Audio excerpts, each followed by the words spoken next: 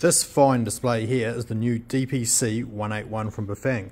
Looks like the original DPC18, which probably got on another bike somewhere,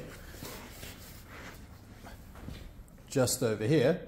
But instead of having that button controller, we've got these ones. And to start it, hold down the power button like you would normally. Screen lights up and it prompts you to swipe the key fob. It comes with 2 key fobs. Give that a swipe and she's away. So I guess it stops people from starting your bike and riding away. No need to remove your display if that's how you were locking your bike before or disabling it. And everything else is pretty much the same. You got your walk mode there, you're up and you're down.